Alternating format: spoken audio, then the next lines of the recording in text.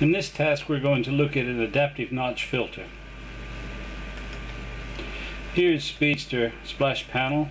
We have various standard demos, which is a very good place to start when you're trying to learn what's in DSP Speedster and find your way around.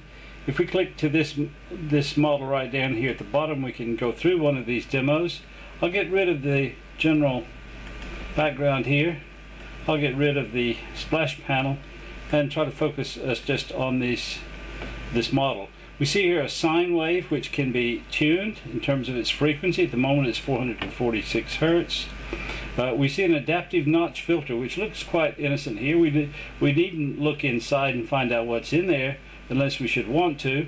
We're going to be able to look at the output of that notch filter and contrast that on this dual trace scope to what comes in directly from the sine wave generator. The objective is to have this notch filter kill the sine wave by recognizing it and tuning itself appropriately.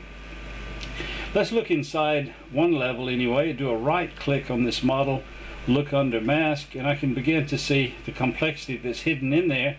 I see that this is actually a second order section. Here's the central backbone of the delays and the multipliers. So this is actually a very cheap filter. It's going to just have 2 poles and 2 zeros, and out comes the various information about the coefficients, which we'll be able to track on the CPIG analyzer. If we should want to know how this is doing its magic, we could push inside this block, because in Speedster we have and in fact every Simulink model you have the ability to go deeper and deeper with nested complexity. Look under this mask and I can see the whole thing in all its glory as to how it's actually doing its gradient search, and there's a reference to that. Okay, so this is a model you can run for yourself and see how it goes. I'm now going to run and try to make sense of a couple of different displays. We're going to listen to it, and we're going to have a display which shows the sine wave being killed, we hope. We're also going to find how the B and the A navigate themselves around in order to do this thing.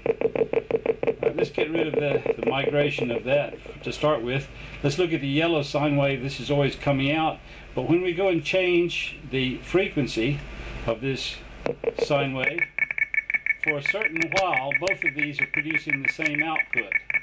Then when the white one locks on and quenches down, we can see it happening down, we're seeing only the original sine wave left behind.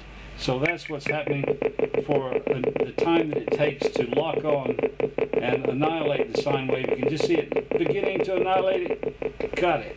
How is it doing it? Well, it's using that gradient algorithm which I mentioned a while ago.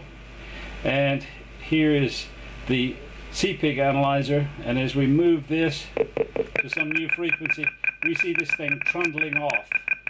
We can see the pole in 0, the pole almost right on top of the 0, which is on the unit circle, and eventually locking on and killing the sine wave. Here it is tracking down. It seems to track a bit faster the closer it gets. It really homes in on there and gets it. This is an extremely cheap adaptive filter and very effective in many cases where you have narrowband interference.